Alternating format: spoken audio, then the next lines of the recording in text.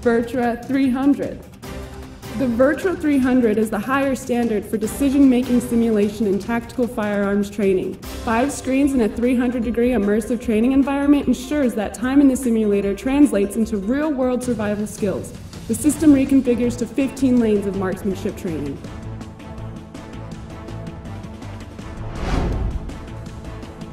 Virtua 180. The Virtua 180 is the higher standard for decision-making simulation and tactical firearms training. 3 screens in a 180-degree immersive training environment ensures that time in the simulator translates into real-world survival skills. The system reconfigures to 9 lanes of marksmanship training.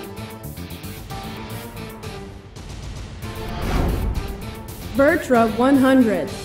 The Virtua 100 is the higher standard in single-screen, affordable, judgmental use-of-force firearms training simulators and tactical firearms training.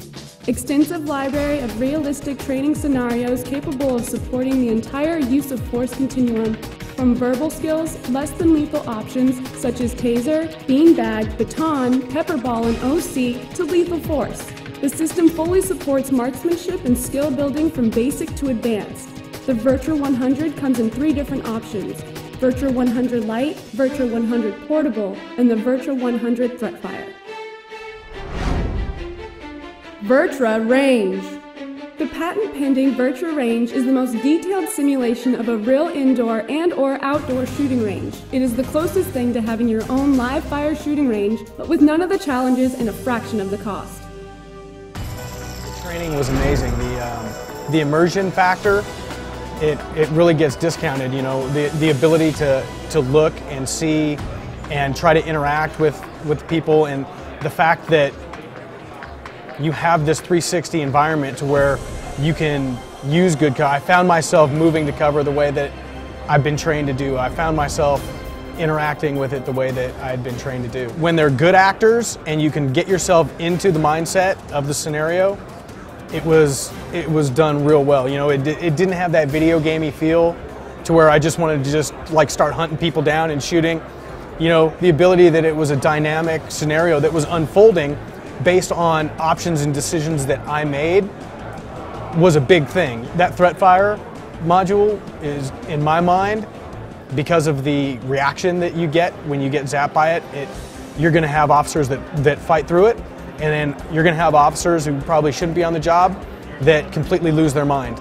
And that's fantastic training. Anytime you can induce that type of stress in a scenario-based environment, you're way ahead of the training game. And that was phenomenal. It's going to immerse your officers like no other environment does. With the Threatfire, it's going to bring out the warfighters, it's going to bring out the meat eaters, and it's going to bring out the people that should probably have support role in the agency. It was the best 2 minutes of training that I've had in the last 10 years. It was fantastic. The 300 degrees of screen coverage and simulation really get you involved in the scenario that you're going through.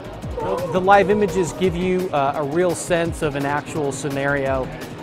When you see the computer-generated images, at least in my mind, it conjures up a video game. And this adds a degree of realism to it that you don't get when you're doing it any other way. It's head and shoulders above what we've used before. We've purchased other systems, we've trained with other systems, and this is by far the most lifelike, realistic one that I've been in.